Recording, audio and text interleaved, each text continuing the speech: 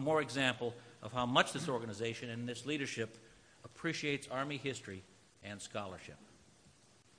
Now, this new book by General John Brown, former Chief of Military History and my old boss, mentor, and friend, is just one example of the scholarship produced by the Army Center of Military History. We, of course, well known for our official histories, the Green Book series from World War II, the Black Books on the Korean War, and the continuing struggle to chronicle the history of the Vietnam War, our most controversial of wars recently. But we also regularly produce studies on the contemporary Army to engage Army doctrine writers and thinkers and generate some initial perspectives on the recent past. Now, historians are generally very uncomfortable with the recent past. It's not old enough yet. The documents are not all available. Tempers are still sometimes high. Egos can still be in play. I know this is shocking, but it is possible with current events. It's hard to have perspective on events in which you participated. It also takes an exceptional talent to steer an objective course through these current events and still provide clear insight and unbiased, although invariably somewhat colored because we are products of our times, judgments on contemporary happenings. The famous comments by Chinese Premier Zhou Enlai, his often misunderstood comments when asked about the French Revolution, supposedly he stated it was too early to tell, although in reality the translator failed and he really didn't understand the question, and he thought the question was about the 1968 French student riots. So that indeed was too early to tell. But still, it's now entered mythology as a cautionary note about being careful of the unknown impact of historic events into the future. History professors, history students know that events as momentous as the French Revolution or even World War II take decades to play out. One can't know the future impacts or gain true perspective on events, often for generations.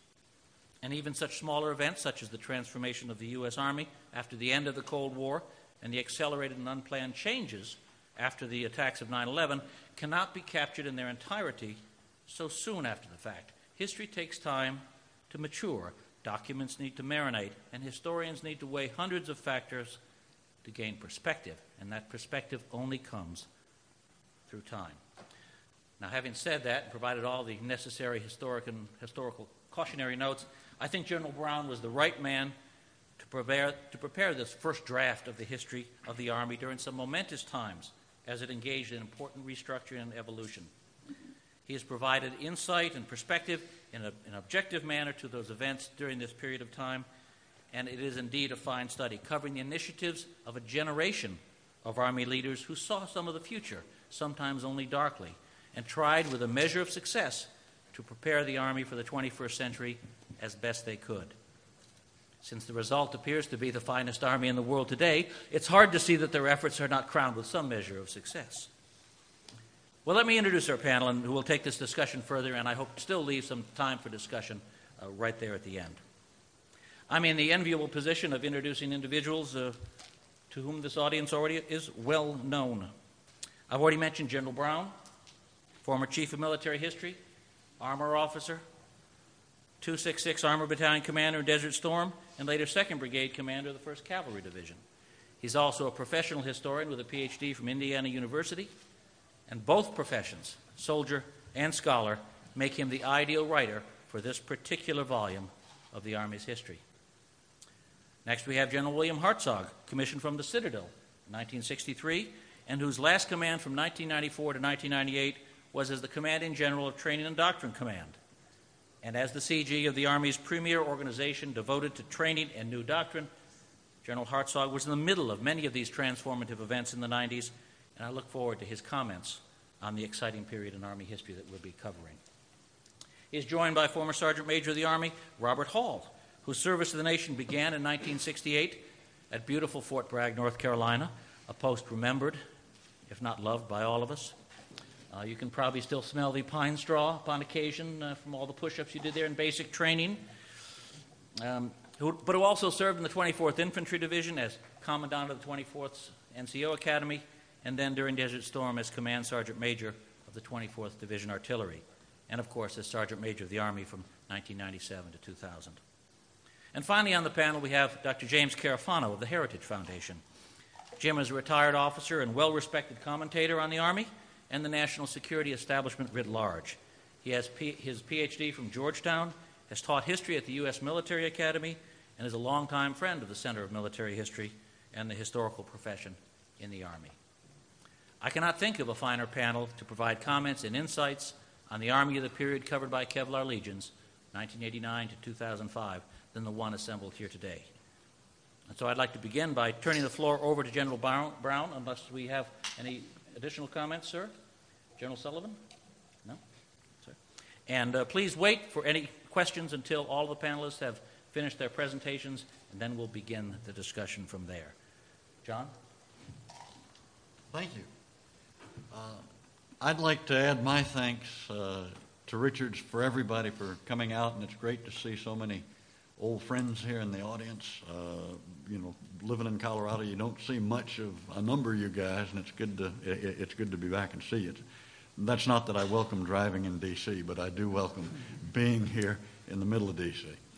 I'd like to, add some special thanks to some folks who are here who are absolutely instrumental in the project. Richard has mentioned General Sullivan, who read every word and has been an active supporter and sponsor of history in general, but of this project in particular.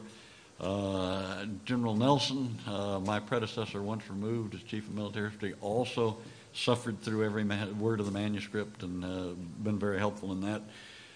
General Stroop has done so much to put me in contact with the people that you see in the footnotes and in the bibliography, and has enormously enriched the resources I had available. And Secretary Les Brownlee, who's here, always a friend of history throughout my tenure, but gave me many a session that was either a counseling session or a get-together during his tenure, which overarched with mine for so many years. And I'm glad you made it, Margie. Thank you very much. Yeah, good to see you. My sister-in-law, and my wife, my severest critic, they're here as well. Yeah. I thought I should start by defining Army transformation as the term is used in the book. That there are arguments for any number of different definitions. This is the one that I came to. In green, I kind of highlight the things that one might flag up. Centrally directed in that 5 chiefs of staff in a row sought to direct and manage a meaningful movement into the information age by the virtue of processes that they would control. Institutionally driven in that your customary TRADOC, AMC, DESOPS, and others who are at play with respect to issues that relate to modernization or relate to force transformation were actively involved in directing this program, assisted from time to time by such temporary organizations as the LAM Task Force or the Objective Force Task Force. Revolution in military affairs. The vision was always grand. The term revolutionary in military affairs was not much used within the Army because it had acquired a lot of baggage, and the Air Force had kind of taken proprietorship for the term. And so there was a certain tendency not to go in front of a penny-pinching Congress and say, I know you're trying to save money, but we want a revolution in military affairs. You had to use your terms more carefully. But whenever you talk to the individual involved, the leap they envisioned was grand. It was revolutionary. It was to be comparable to the transition to mechanized warfare in the middle of the 20th century. Obviously, information age technology was to be capitalized upon. The Cold War, post-Cold War environment was to be adapted to, and you had ongoing defense and joint efforts that you had to integrate your programs into. Definition as depicted here is mine. I have no knowledge of anybody else who's agreed to it to this point. And part of this is salesmanship. Maybe I can get you guys to agree to it. But I had a briefing that as Chief of Military History I trotted out that was called Army Transformations Past. And I've inflicted it on many of the folks in this room. Ultimately, it went to the entire Army staff. It was used as a preface to sessions on transformation, sessions on the quadrennial review, and embedded in that briefing were each of the notions I just described to you. And I never had anyone out of the scores of senior officers that I briefed disagree with the premise defined in this definition, which is to say no one disagreed that the leap was to be grand, that we were going to have a revolution in military affairs, that it was going to be centrally directed and institutionally driven. Next slide. These, for historical purposes, would be Army transformations past. When I was trying to analyze this particular Army transformation, these were the precedents that I thought would be measured up to if this transformation itself were to qualify as both transformative and revolutionary. In each case, these precedent transformations were not about technology alone, which is a critical point. It was not just modernization. The first one, for example, Army for Empire. It is true that you had smokeless powder. It's true that you had a usable machine gun. It's true that you had artillery hydraulics that allowed you to fire your artillery in a manner that you'd never been capable of before.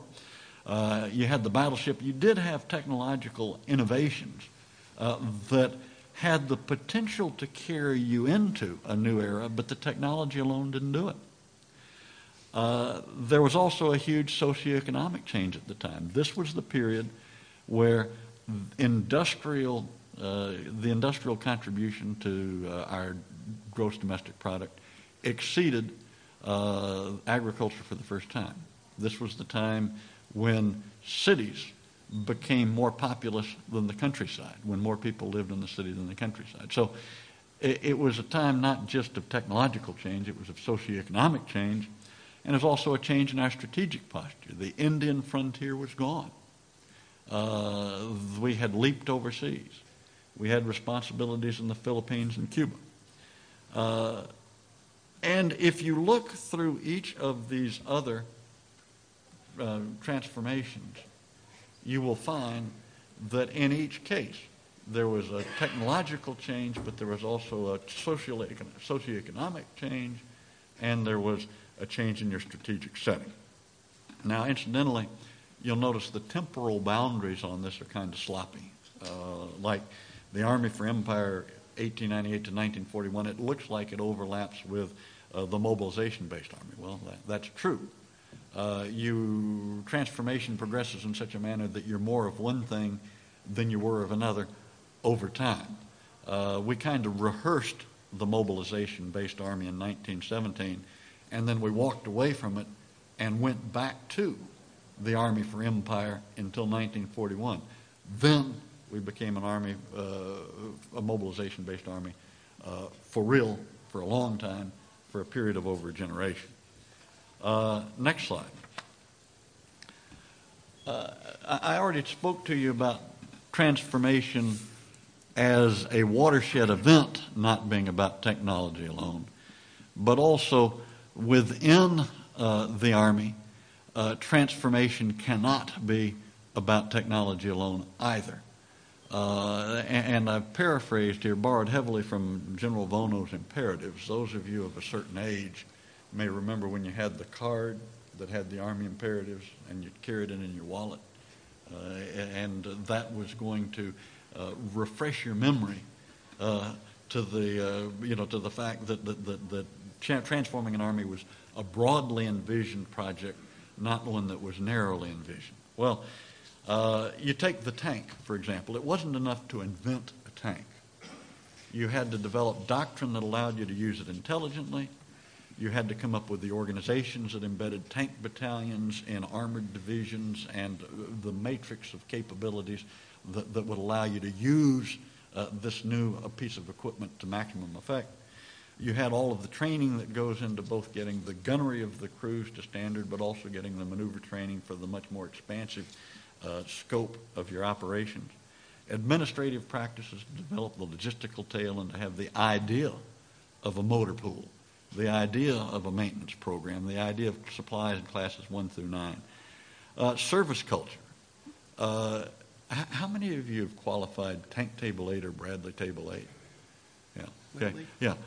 It doesn't have to be lately, ever. Yeah. I think you'll agree with me. It's not just a training event. There's the whole culture goes with it. You know, there's bore sighting, there's zeroing it. You're doing it by all of the steps. Your whole crew is involved. You write down your bore sight and zero, and you put it close to your heart so that you'll never lose it. You've bore sight at 8 o'clock, and if you don't get to go down range by 9:30, you have to do it again because the sun's going to come out and it's going to cause your gun to take you off the target. There's this whole culture. You know, you have to wear your lucky socks that day. The company commander has to go down first because he has to lead the way. You know, so being a armor officer, going through Table 8, is not just an event. It's an expression of your culture. And if you don't think it's a cultural event, try the guy who's been in the 82nd Airborne as a paratrooper all of his life, who suddenly shows up in a Bradley battalion, and it's an anthropological exercise as he has to adapt from being a paratrooper to being a Bradley soldier. Funding, you do have to pay for it, and a vision without funding is called a hallucination. Yeah. And so you have to develop the funding paradigms have always been part of a transformation, and a pattern that I think we'll come back to has been the one in which you have an idea that translates into prototypical units that let you experiment and play. In the 1930s, for example, we did have mechanized units, and we did experiment with the capabilities that the tank and the armored car represented, but it was on such a small scale that you never really had the Army as a whole transforming. You had this nascent idea that was being nurtured, and then all of a sudden, in Marshall's expression, in all of the pre-war years, he'd had all the time he wanted but no money. And then in 1941, beginning on December 7th, all of a sudden he had all the money he could possibly hope for, but no time. Fortuitously, the vision of what that money should be spent on had been matured in this intervening interwar process. And keep that model in mind when we come back to discussing Army transformation 1989 through 2005. Next slide. These are the Army Chiefs of Staff during the era. I organized my book largely around their tenures. It's not just that it was a convenient 4-year series of intervals that allowed you to space out the time. It's also, in a practical measure, the Chiefs of Staff, by the virtue of the organization, became the leaders within the organization who were most responsible for envisioning the future and carrying the Army towards it. Since the Goldwater-Nichols, we had been in a process where the wars overseas were to be led by the overseas commanders. The Vice Chief of Staff, largely since 1947, took over the responsibility for the day-to-day running of the Army, in particular the Army staff. The Secretary and the Secretariat were responsible for political top cover and making sure that your relationship with the nation at large was amicable. But it was the Chiefs of Staff who envisioned the future, and in association largely, in particular with the TRADOC commanders and the AMC commanders, were the ones who carried the story forward. And fortuitously, the Chiefs of Staff and the TRADOC commanders tended to be kind of coterminous as well. And so this was a convenient organizing principle. But I would want to make the point that this doesn't in any way mean that the chiefs were not autonomous, that they were not their own men. In each case, you had difference. General Sullivan's Land Task Force in Force 21 was different than General Reimer's variant of Force 21, or his Army After Next, and General Shinseki's Objective Force, or Schoonmaker's Future Force. And in the book, I go into the differences and nuances.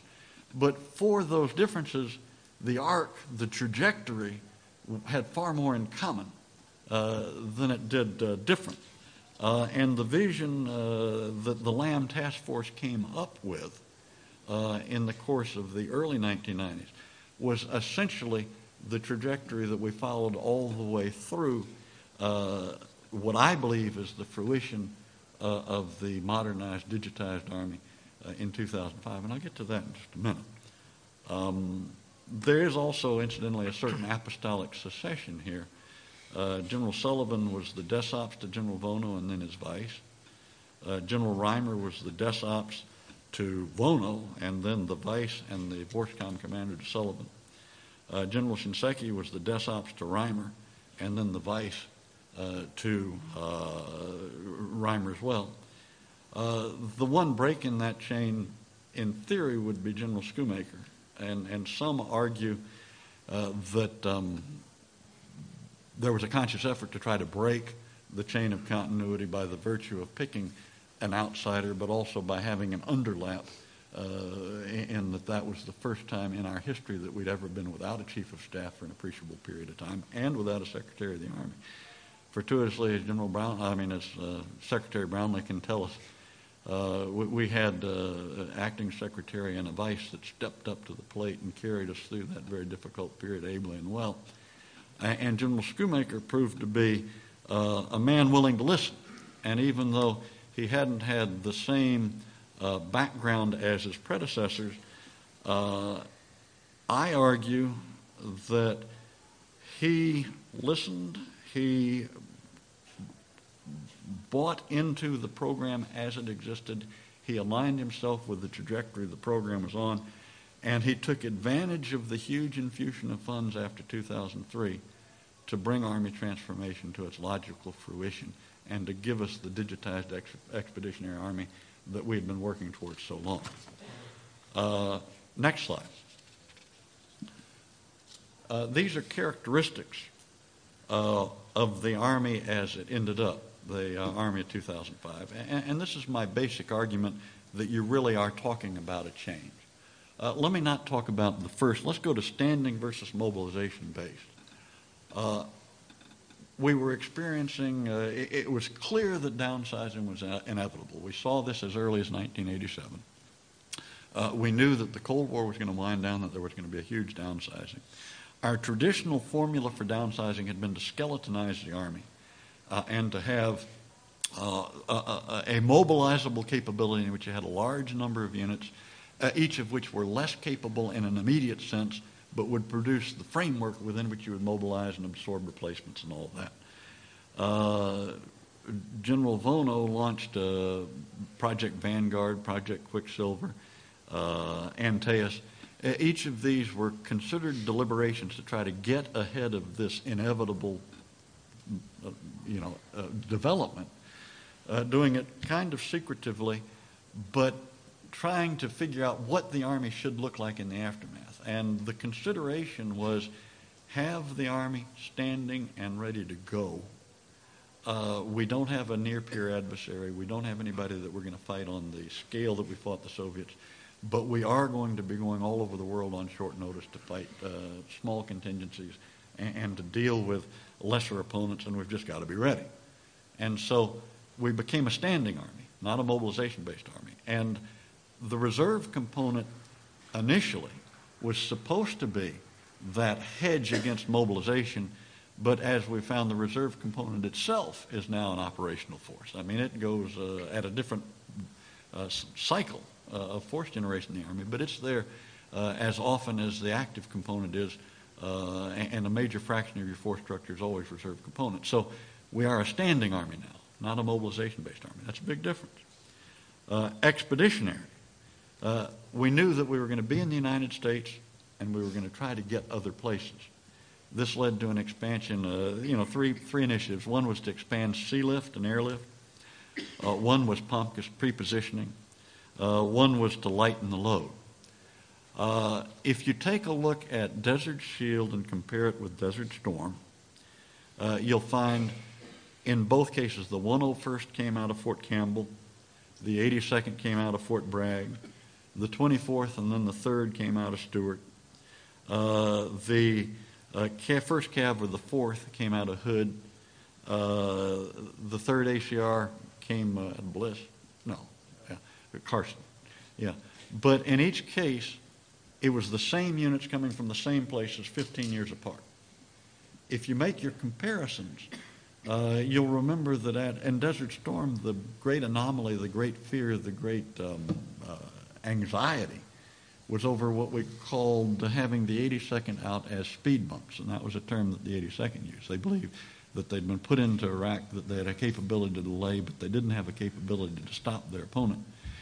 You go 15 years later, and the first guys on the ground have arrived at about the same pace that the 82nd did, but they landed on Pompkus equipment that was pre-positioned. They had been trained to get from the airport to the field in 12 hours, and within that 12 hours, drawing their equipment, developing their battle array, deploying to the field, and being fully equipped, ready to go. Redcon 1, we call it. And they did it in 12 hours.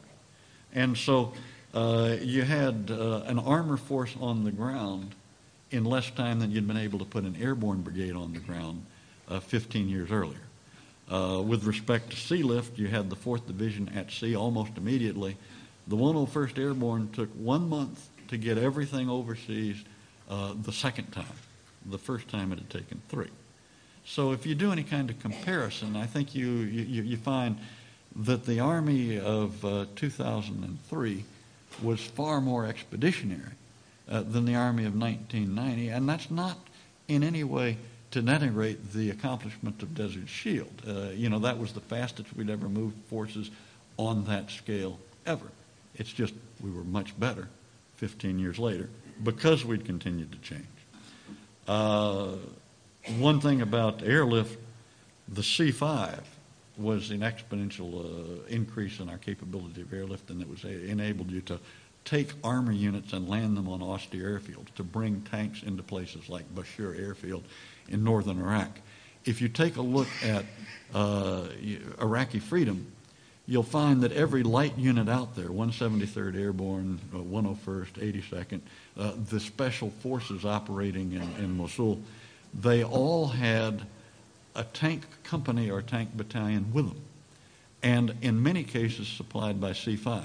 If you have a little armor and your opponent has none, that gives you a huge advantage. Incidentally, I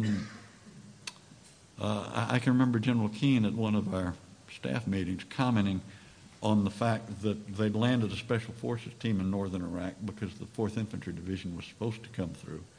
4th Infantry Division was bobbing around out in the water because it couldn't get permission from Turkey to come through.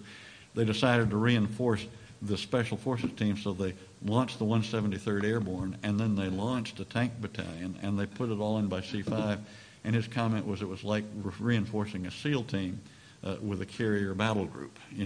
By the time you had the SEAL, the Special Forces operating team that had a force 100 times its firepower and a dozen times its strength, that was delivered on short notice because we were an expeditionary army. One aspect also, of course, was lightening the units that were to deploy. In Iraqi freedom, the 2nd ACR actually got on the ground, was Humvee mounted, and ended up responsible for 200 miles of real estate that it secured with javelins, which are a much advanced anti-tank capability, and the various improvements both in its own organic capability and the capability of the aviation that was supporting it.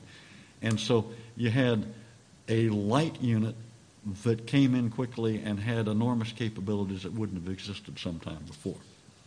Digitized, General Hartzog is more familiar than any man in this room, maybe any man in the world, with NTC rotation 9706, a watershed event in which we first put a brigade, digitized brigade, into the field and tried to work out what the capabilities needed to be. The questions that he proposed were, where am I? Where are my buddies? Where's the enemy? If you believe that you can answer those 3 questions more effectively, and you have a tenfold capability in the precision with which you answer them, intrinsically you've got a revolution in military affairs. Just that information multiplies your capabilities exponentially.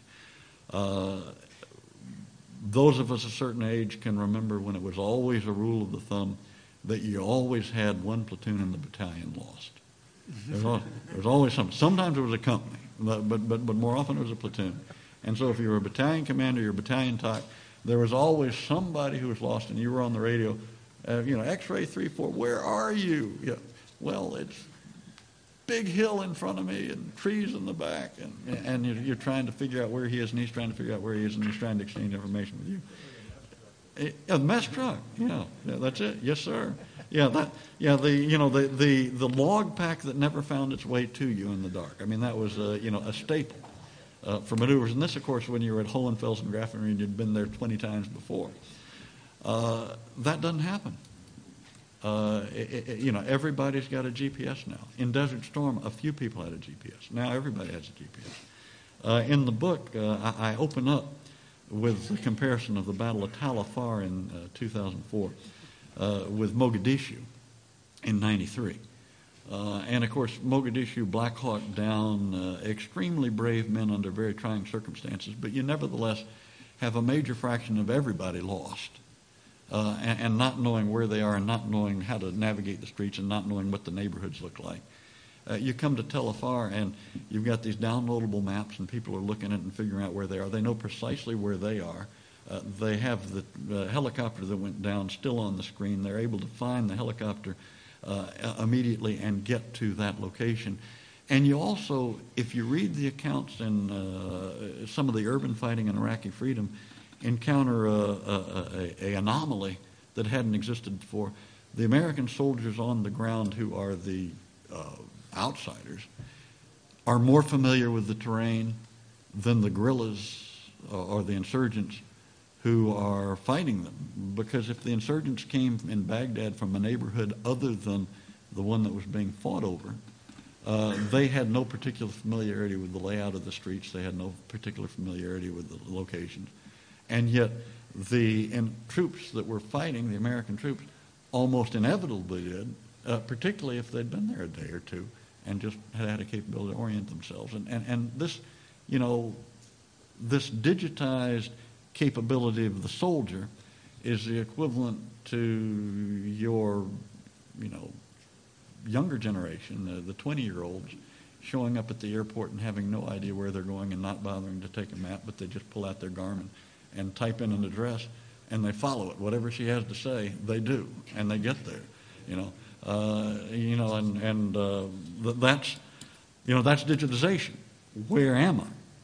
Where are my buddies? An even more critical question. Desert Storm was a huge success, but one of the most harrowing aspects of it was the incidence of fratricide. And in the aftermath of Desert Storm, there was an enormous effort involving all layers of the Army, but particular those who had participated in events involving fratricide, to come to grips with both the phenomena and how it is you dealt with it. One line of experimentation was along the lines of through-sight video, having some kind of capability to look through a scope and see whether or not it was a good guy or a bad guy. Another approach was to have knowledge of the location, what's called blue force tracking. Quick anecdote, how am I doing on time, Richard? Perhaps another 5, sir? 5 minutes? Okay. Yeah. Okay, because my wife is making all kinds of expressions at me, and I know that's got to be that I'm running out of time. Okay. You're good. Yeah. Okay, I'll wrap it. I'm very sorry. I apologize. You just get excited. Write 600 pages and you get excited. And you want to get it all out. Yeah, to the same audience. I think everybody's familiar with the incident at Safwan in Desert Storm, where the General Schwarzkopf had directed that Safwan intersection be secured by and intended to put down a a tent there that was going to be the place where all the peace parleys took place, and where you had the iconic event where the war ended by the virtue of the Iraqis having the peace terms dictated to them. General Frank's instructions, as he understood them, was to deny the area to the enemy. So he did it by intercepting with helicopters to make sure that it wasn't available. So the tent was supposed to go down in the middle of an area the Iraqis were actually in. Tony Marino had the good sense to go up and bully him off the site, even after the ceasefire was in effect. But one headquarters didn't know where the other headquarters was, didn't know where the units were. Nobody knew that there were no American forces on Safwan. Similar incident, similar time, in Iraqi freedom. And you had the occasion where the Karbala Gap was breached. This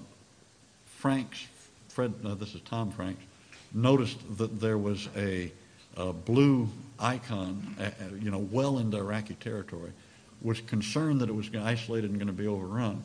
Talked to McKiernan, General McKiernan said, dial up your resolution one level, dialed up the resolution and showed all the other formations that were going through, so it wasn't an isolated unit, it was a breakthrough. I mean, it was a spearhead. It was Karbala Gap had been penetrated, and it was immediately visible. But the most telling thing about the incident was you didn't have Franks and McKiernan following up to call the local commander and say, where are your units? Who are you? What's this unit that's out in front? Who's with them? How many people are? There wasn't this enormous traffic back and forth to try to figure out the information or detail. The command that was clean, because everybody could immediately see where things were and where they were going. Our Army is brigade-based. It's unit manned. And centered on the combat spectrum, the point I'm making there is that by and large we've designed a force that optimizes in mid and high intensity conflict, but is capable of adapting itself to either the low end or the high end of the combat spectrum. And that's kind of where we've ended up. Right now we are adapting to the low end of the combat spectrum, but our best measure of capability and success remains mid-intensity and high-intensity conflict, and it may be a philosophical argument as to whether or not that's the way it should be. Next slide. I think our topic is extremely relevant because I think that right now we're about where we were in 1989, we as an Army. And so if we want to figure out how we adapt to the circumstances that are emerging, we have to ask ourselves, do we have a war that's winding down? Are we about ready to experience another episode of congressional parsimony? Are we going to downsize? And is somebody going to tell us, we're never going to do that again? We're never going to fight a ground war again. That was ugly. We're not going to do that. Is there a fascination with kind of a techno-aerial solution, doing something that's bloodless in order to win? Is there some kind of technological watershed that we're seeing? Is there something that's the equivalent of digitization that's coming up? I say yes. I say that robotics are now at about the level that digitization was then. And I think we will continue to play out digitization, and our digitized capabilities will considerably increase over time. We'll get better and better at it. But that won't be a transformative event. If we take robotics and we integrate them into our Army and our doctrine, our organization, that might be a transformative event. Are we at a geostrategic watershed? I think we may be. Are we at a socioeconomic watershed? That's more of a matter of debate. I think we are, but I don't have time to make that case right now. Maybe later I'll talk to you about the social trends I see playing out now that are equivalent to the socioeconomic change that underpinned each of our earlier transformations. Last slide.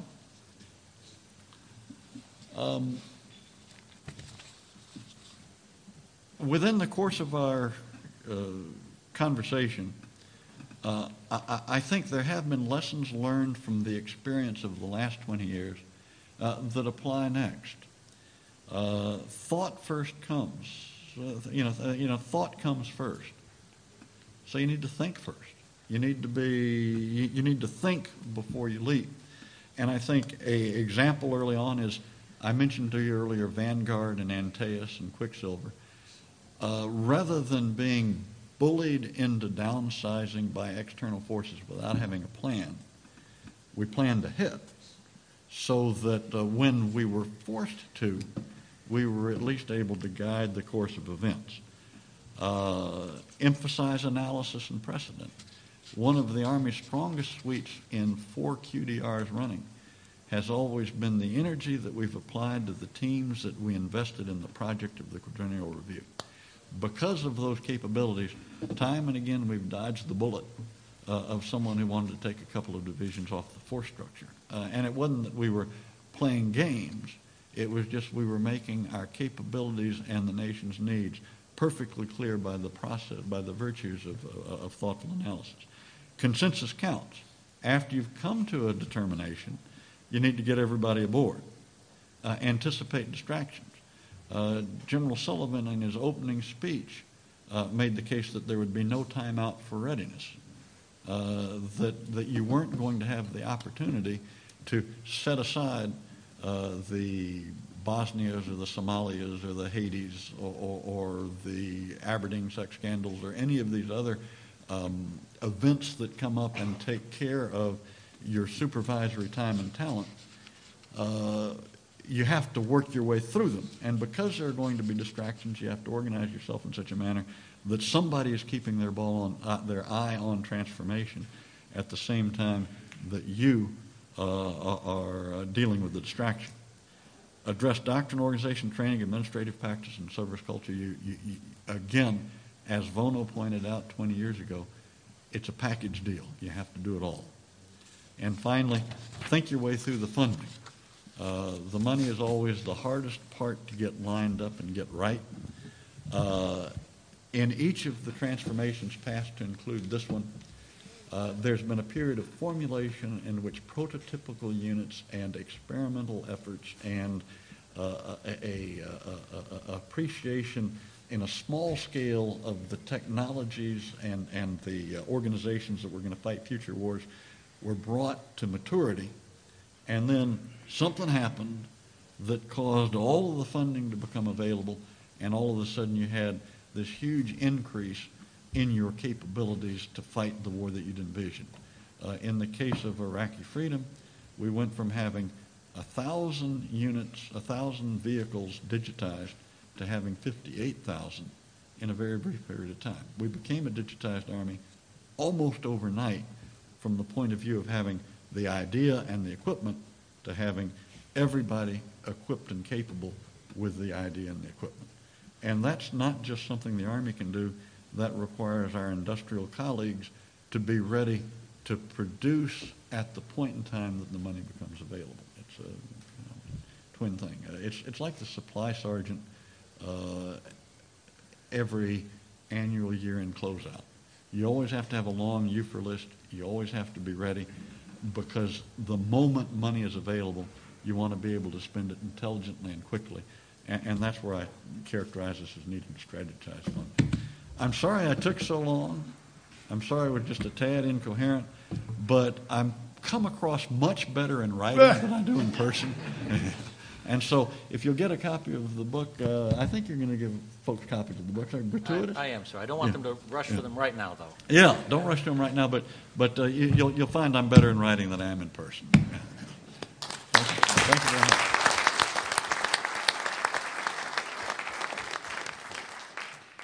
And now General Hartzog, who was at the center as TRADOC commander of many of the transformation debates and changes of the Army during this the critical period of the 90s. Sir? I'll do this in 5 minutes or less if I can. 3 weeks ago, I was at Fort Lewis, Washington. 32 men who served in a company I commanded in 1967 wanted a reunion, and I was honored that they wanted me to be there, and I did. The current unit of Charlie Company, 4th Battalion of the 23rd Infantry is a Stryker outfit.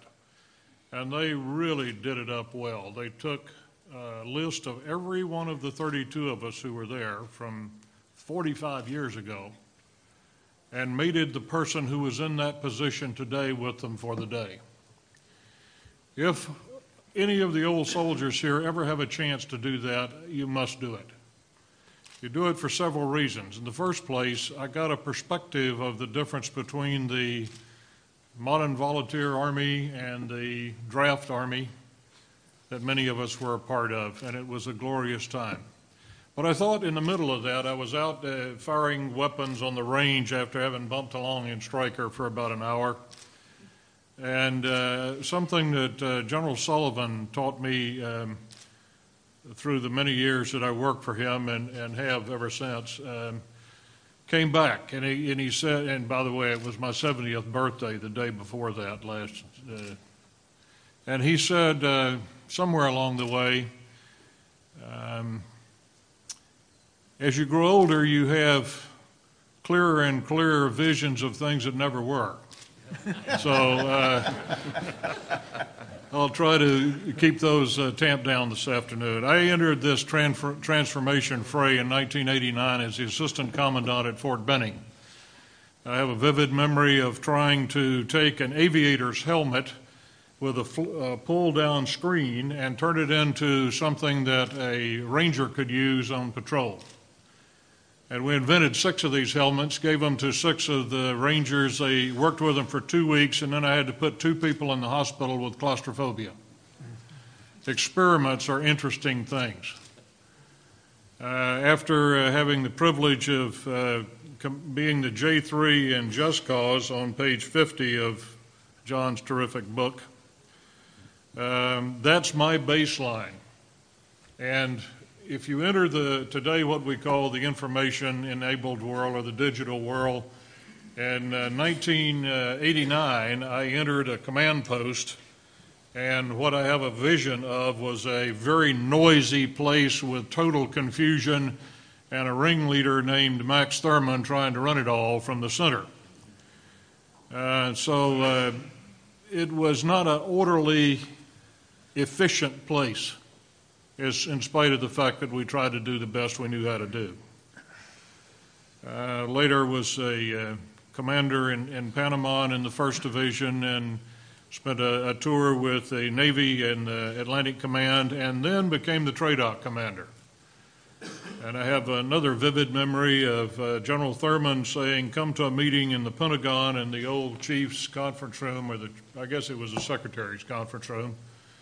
I've got a little project and you're going to be involved in it. So I came in this room and I found all the staff there and the chief at the head of the table, not really knowing what I was doing there. And I left that room some staggering 2 hours later as his executive agent for the experimentation to implement or try to implement some of the hypotheses that he had about the future of the Army. And one of them was that if you could answer those 3 questions that John just talked to, that you could increase things like the breadth of influence of a given unit, maybe double it, to line up strategic, operational, and tactical collection capabilities for intelligence, to go from reactive to anticipatory things, and all of the subsets of each of those things. It was about trying to have some high percentage of any force know where they were at the time, where their subordinates were at the time, and to the best of possibilities where the enemy was at the time. When I was with my 32 brothers from 1967, we threw a bunch of stuff on the table that we had brought from Vietnam. One of the things was a 1/25,000 pictographic map. Some of you remember those things. It was an anathema to us because it was totally green with a grid on top of it. So if you wanted to know where you were, you fired a Haida burst and hope it was in front of you and not behind you. Frequently it was behind you. Where am I? We didn't know where we were a lot of the time unless you had techniques and procedures that helped you do it. This was an Army thing. You need to remember that in this period, from about 91 on, after the fall of the wall, the chief was beset with the challenge of drawing the Army down from about 880,000 to some 500,000. That could have been the downtime of that period in our history, if he had let it be.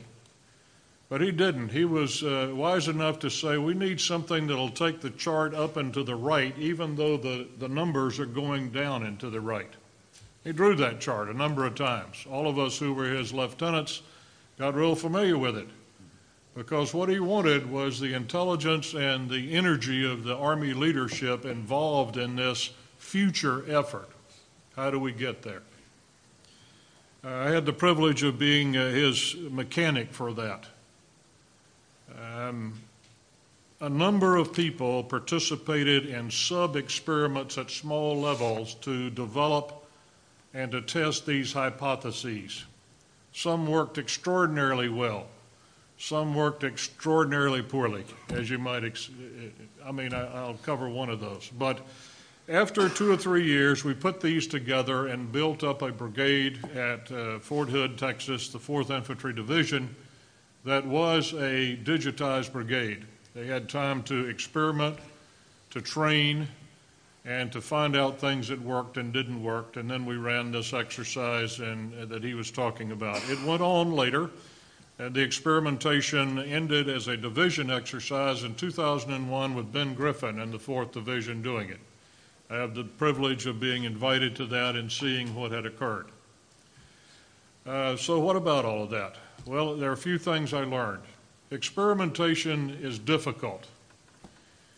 And failure is often as or more important than success. All of us who are soldiers in this room were trained to go out and be successful. That was the gold standard. Make it work. Well, if you try really hard on something, a piece of equipment, a piece of doctrine, an organization, and it doesn't work, and you can figure out why it didn't work, it may be a more valuable lesson than if you force it to an awkward or unaffordable success. I learned that. Second, and I think the Sergeant Major will cover this, it's all about soldiers. It always has been, it probably always will be. I remember getting into a tank on about the second week beginning of this 1997 exercise, and the tank commander was grimy. I mean, he had been at this for 8 straight days. He had sweated through the uniform, hadn't bathed in a whole bunch of time. I knew he was there, by the way. You knew it before you got in the tank. But at any rate, I was chatting with him about the applique things that he had, and I said, what do you think all of this? And he said, I don't know how to use it all yet. I'm working on that. But I sure don't want to go back to a tin can and a piece of wire. We all contribute at certain times in the Army. We're looking at a piece of time. A lot of that has stuck, but frankly, our capabilities move on, our challenges move on, and so I was proud to be a mechanic and a part of the Chief's dawn and prototype of all of this in this era. And I could probably talk for 3 hours, but I didn't write the book. John did. It's a great book. He's got it. It's accurate. I told him maybe there was 9 or 10% I would argue about, and that was generally judgmental, but this is a great book for that particular era. John? Thank you.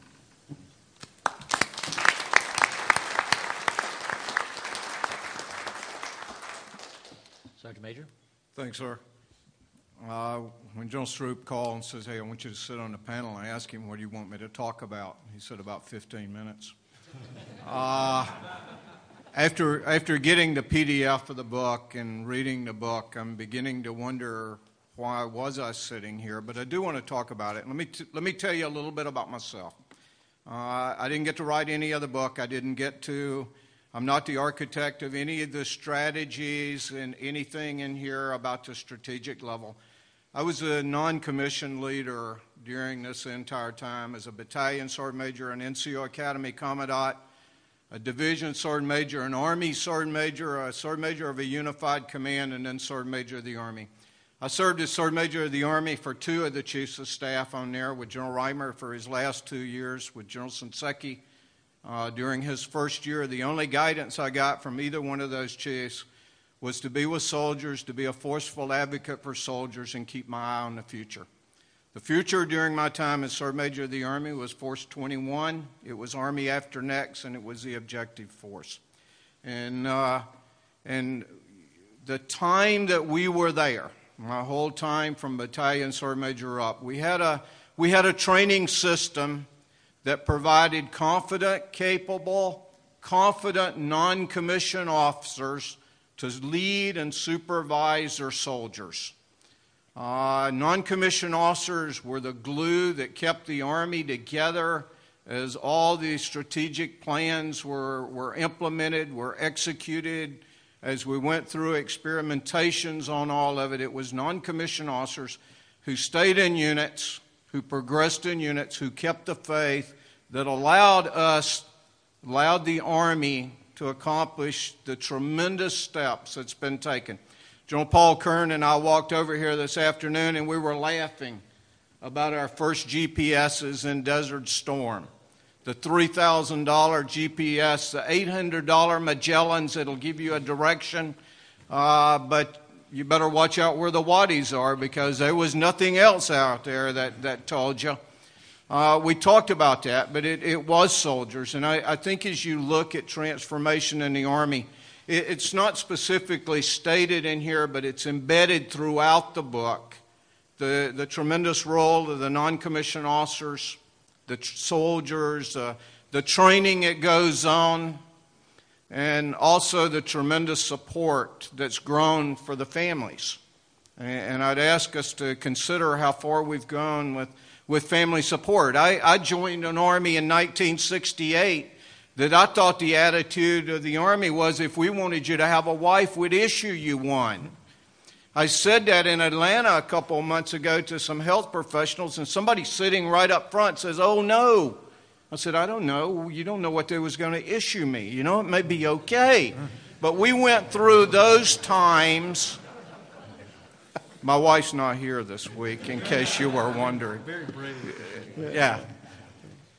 But we've gone through these times with the tremendous things. So I just want to say thanks that it is years ago that I hope you've forgotten about, sir. And it's my privilege today, if we get to the questions and answers, it's my privilege today to be the voice for those non-commissioned officers and soldiers who serve, who continue to serve, who have worn and continue to have the privilege to wear the Army uniform. So I've lived that role, and besides, I stayed at Holiday Inn Express last night. So if you have questions for me, I'll stand by to answer those after we're through.